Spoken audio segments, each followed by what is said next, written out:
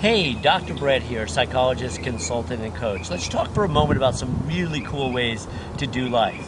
What if we were crazy proactive? In other words, we avoided nothing. Think about all the things in your life that you're avoiding right now. One of the things I ask people when they start to work with me is, what are you avoiding and what are you not expressing? There's so many people that don't express things to loved ones, to bosses, to co-workers. There's stuff that upsets us every day, and a lot of times we just stuff it. So consider actually communicating, bringing it up. Remember, the more you communicate, the better you get. Why is that? Because you get feedback, and then you realize you can tweak it and get better each time you do it. So what are you avoiding right now? Take a look in your life, and what are you going to do about that avoidance? What are you not expressing, and what are you going to do about that? Okay, so one principle right here is to avoid nothing. The other is to be as present as possible. I say that because almost none of us are Buddhas. We're not going to be present 24 hours a day. When I say present, I mean like right here, right now.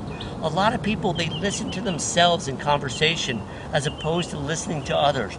That's a perfect example of not being present. You can tell when you're sitting down at lunch with a coworker or a friend whether they're actually listening to you or not. If you can't tell, that means you're not listening either.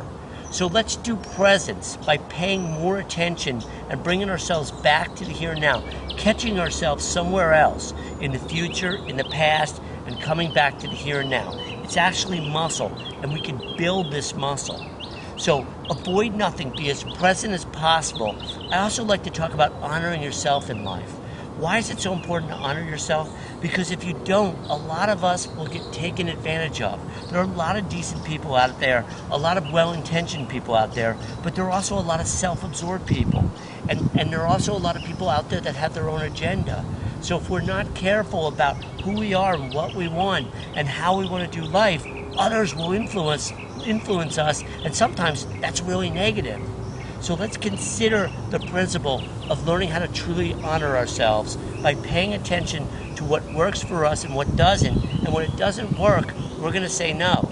The fourth thing that I like to talk about, there's so many things I like to talk about, but I love to talk about living with bang-up integrity.